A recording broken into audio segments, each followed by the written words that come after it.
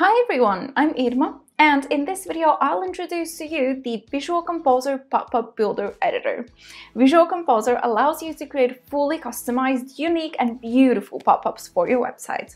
You can create pop-ups for GDPR notices, newsletter subscriptions, promotions, exit intents, and quite frankly, anything you want. And the best part is that you can do it using the handy Visual Composer Editor.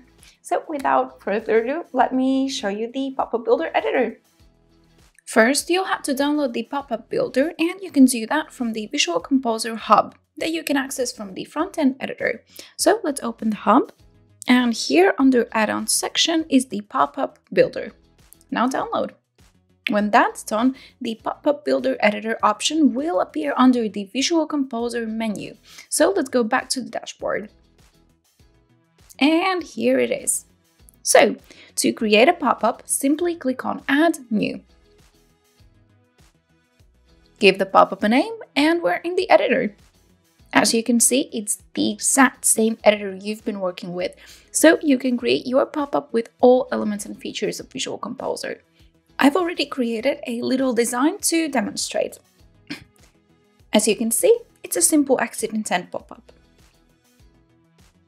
What's different from the regular front-end editor is that here you can see the pop-up container and some pop-up specific settings, so let me walk you through them.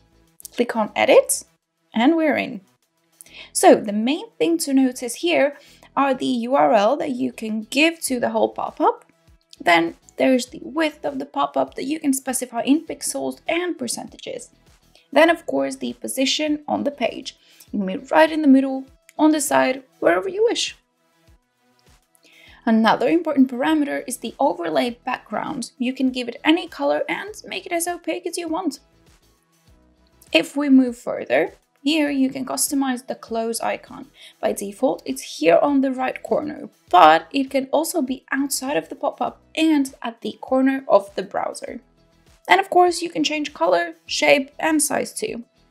Last but definitely not least, the trusted design options, where you can adjust the margins, paddings, and the background image, and so on. The rest you already know. Add any elements to the container, like I've got a text block here, a place to write down an email, and a button. You could of course make it as complex as you wish. Now that you've got the design part down, you can move on to thinking about where the pop-up's going to be on your site. Where it's going to be displayed. Is it going to be a site-wide pop-up, or will it show up on a specific page?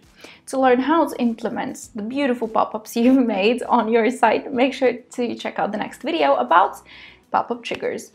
But for now, that's it. So thank you all for watching and enjoy.